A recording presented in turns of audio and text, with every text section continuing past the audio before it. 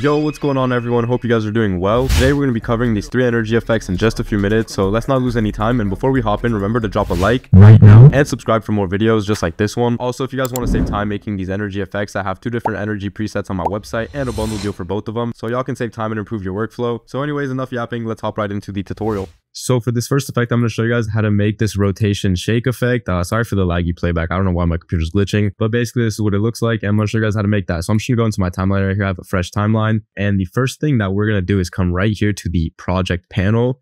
And we're going to add an adjustment layer. So if you guys don't know how to do that, basically come right here. You right click, you click new item and select adjustment layer and just click OK. And then we're just going to drag this in over our footage and we're going to make it 6 frames long. So we're going to come right here and just go 6 frames ahead and just cut that.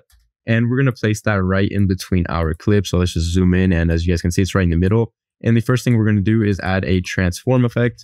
So once you have transform on your clip, the first thing we're going to do is come here and uncheck the use composition shutter angle. And we're going to make the shutter angle something like 180. And now we're going to come to the beginning of our clip right here. And we're going to mess with the rotation first. We're going to play with the scale afterwards. We're just going to keyframe the rotation at 0 on the first frame. We're going to go 1 frame ahead and we're going to bump it up to, let's say, like 23. And then the next one, we're going to make that negative 13. The next one, we're going to make that, let's say, 9. The next one, we're going to make that negative 17 or 18.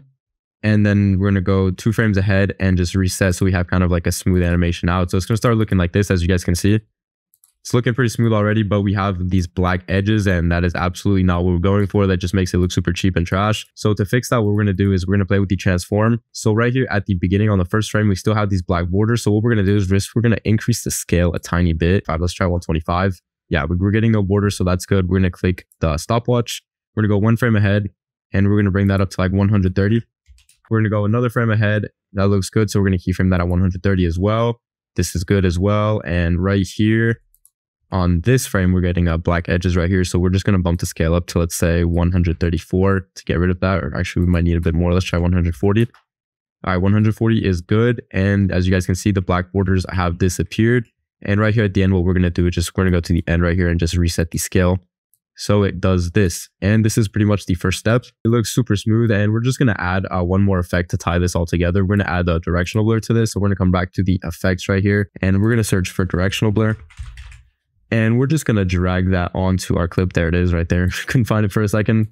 And what we're going to do is we're going to come right here to the beginning of the adjustment layer. We're going to keyframe the direction. Let's say we're going to make the direction 90. I think 90 is going to be all right.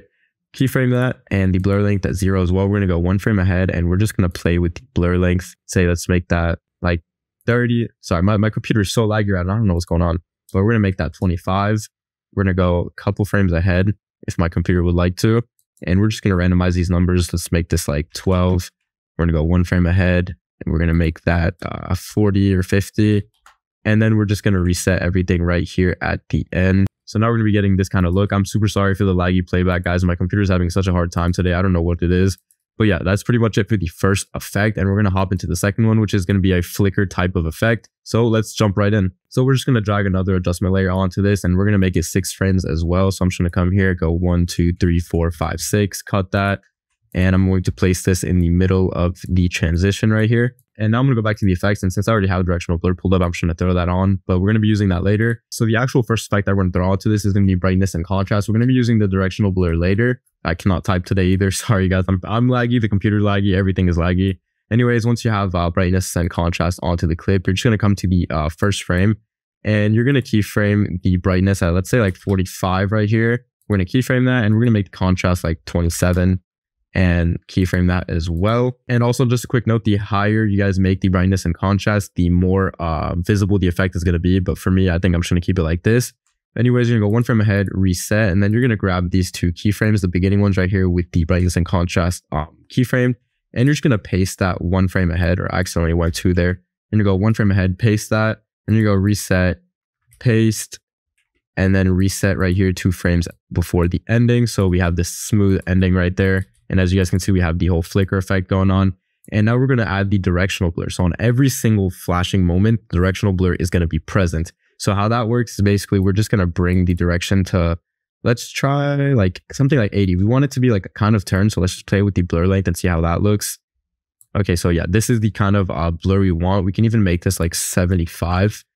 or even let's try to 65. Yeah, 65 is cool. So we're going to keyframe it at 65 and the blur length at 90. Let's bring that down a bit, maybe. Let's bring that down to 68. So we're going to keyframe both of those values right here, and then we're going to go one frame ahead, reset, and then we're just going to grab these keyframes, just like the brightness and contrast effect, and we're just going to paste this every single frame. So we're going to come here, reset, paste, and then the last ones we're going to reset them. So it looks super clean. We have this like flashing blur effect going on, super simple to throw into your music videos. So yeah, that's pretty much it for the second effect. And now we're going to hop into the last and final effect for today. All right, and for this third effect, I'm going to be showing you guys how to make this crazy wipe up transition in just a few steps. And before we get into it, I'm just going to throw an adjustment layer and add a crash zoom between these two clips. And I'm going to be using a crash zoom from my Energy V2 pack. So I'm going to show you guys what that looks like. I'm going to make this adjustment layer 6 frames long. I'm going to come over here and search for crash dezoom. And I'm going to be using the left one right here. So it dezooms from the left, just like that. As you guys can see, we get a super clean crash zoom right here. And I'm just going to drag this out for the remainder of the clip. And now we're going to get into the whole crazy wipe up transition. So the first thing we're going to do is add an offset to it. So basically now what we're going to do with offset is just keyframe the shift center 2 right here at the beginning. And we're going to go right before the last frame of our adjustment layer. And we're going to crank this up to like a crazy number, like let's say like 20K, just like that. And then we're going to line it back up as good as we possibly can. And yeah, this is perfectly lined up. And as you guys can see, now we're getting this like crazy wipe effect, but it looks like garbage, and we're gonna come here and fix that. So now the next effect that we're gonna be throwing onto this is going to be directional blur as well. So we're just gonna search that up, and we're gonna throw that into our, where is it? There it is. So right here, instead of directional blur, what we're gonna do first is just leave the direction at 0 and keyframe the blur length at 0. And we're gonna go one frame ahead, and we're just going to bring this up a ton because we don't want to see those separation lines. We want to keep everything like super fluid. So something like 97 is cool. And then we're going to come right here where it ends. So we're going to keyframe that one frame before, and then we're going to go 2 frames ahead and just reset. So we have kind of like a blur motion right here when everything stops. And it's going to start looking like this, as you guys can see. It looks pretty clean. And now we're just going to add 2 more effects to make everything look a lot cleaner. And if there's like more movement, if that makes sense. So now what I'm going to do is add a transform to it. So now instead of transform, what we're going to do is keyframe the scale at 100 right here on the first frame. And then on the next frame, we're going to bring this up to something crazy like 170. So we have a whole lot of zooming in going on. And then we're going to go right here, right before the last keyframe. And we're going to keyframe the 170. And then right here, we're going to reset. And what we're actually going to do is drag this one out by 1 frame. So it has kind of like a little transition time to get back to the original scale, as you guys can see right here.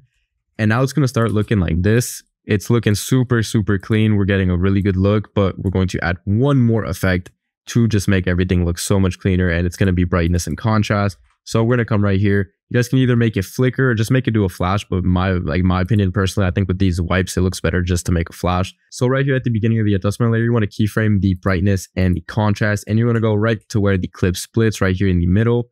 And you're going to make the brightness something crazy like 60. And the contrast, you're just going to bring that up to 30. And then you're going to go all the way to the end of the adjustment layer and reset everything. And this is the final look that we're getting. This wipe up transition is absolutely crazy. It's so fucking clean. So yeah, this is what the whole clip looks like with the effects now that I've added to it. Playback is super laggy, guys. Excuse me. I'm sorry. I don't know what the computer's having today, but I'm just going to throw a rendered version on screen for y'all. This is what the 3 effects look like on our clips right here. It looks super, super clean. And I'm going to play this through without it. And this is what it looks like without it. As you guys can see, it's a lot more flat, a lot more boring. But with these effects, it just adds a bunch of sauce to the video and just spices it up, gives it a lot more movement. So yeah, that is pretty much it for today's tutorial, guys. I hope you guys enjoyed the video. If you guys did, don't forget to leave a like, comment, and subscribe to the channel. Everything means a lot. You guys' support is what pushes me to put out more content like this. So if you guys want more videos, more tutorials, more little freebies, preset hacks, assets, and all that, do not forget to subscribe to the channel. I'm going to be making a Discord or a Patreon soon where I'm going to be giving out some free stuff. So stay tuned for that, guys. And yeah, on that note, I will catch you guys on Wednesday. Peace out.